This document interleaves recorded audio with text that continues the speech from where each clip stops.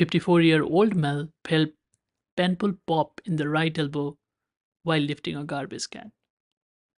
At the level of the distal humerus, we see the biceps, brachialis, and the triceps muscles.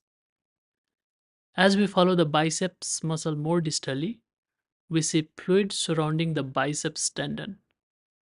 The tendon is thickened and wavy in appearance. Normally, the biceps tendon should be attached to the radial tuberosity here. In this case, the biceps tendon is completely torn at the radial tuberosity attachment and retracted. In the sagittal view, we can see the torn, retracted, and wavy appearance of the distal biceps tendon.